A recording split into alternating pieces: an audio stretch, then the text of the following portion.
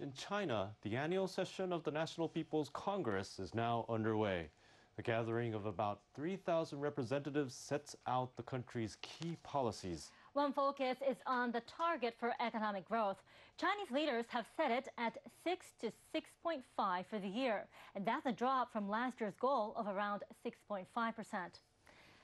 Now, Yuko Fukushima from the business desk joins us for more details. Yuko, give us the latest. Right.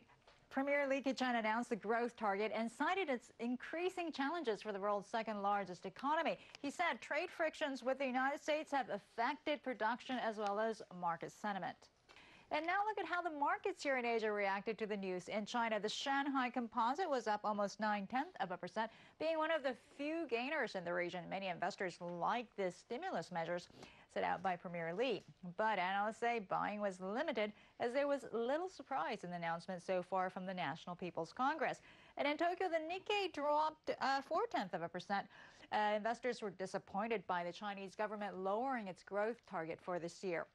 Many companies that do business in China fell, including construction machinery maker Komatsu and robot manufacturer Fanuc.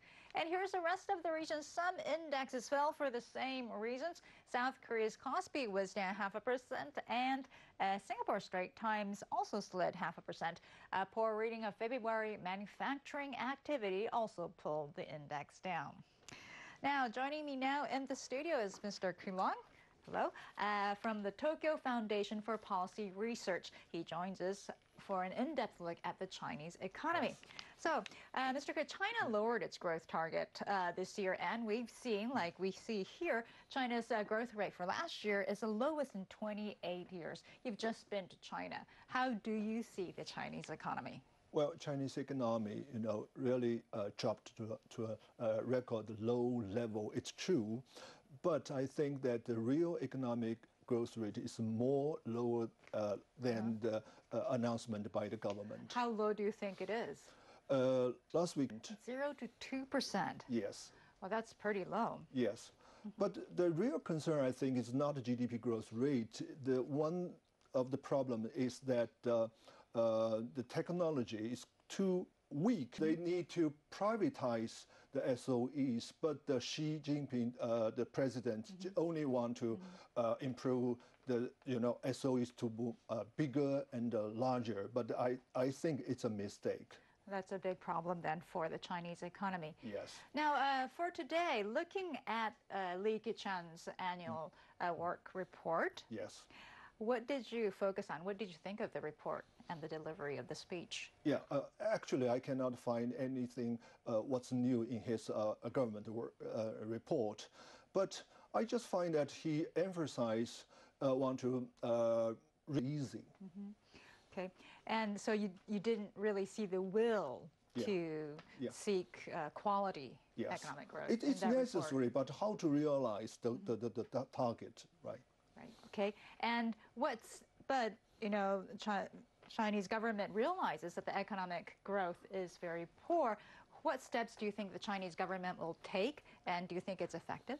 Well, I think the policymakers, they still want to, realize. So, and what are some of the challenges facing China going forward?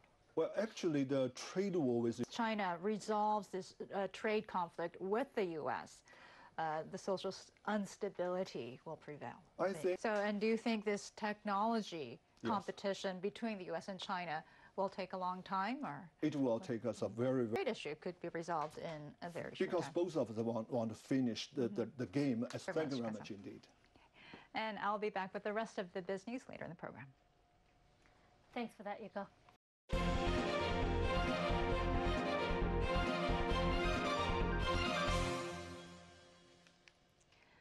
The U.S. Commerce Department has launched an investigation into whether imports of materials called titanium sponge threaten national security.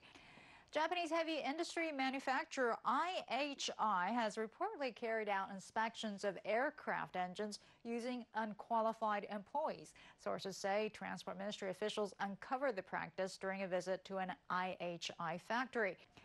Japanese insurance firms are preparing to do business in Myanmar. The rapidly developing country has a population of over 50 million and a relatively untapped life insurance market.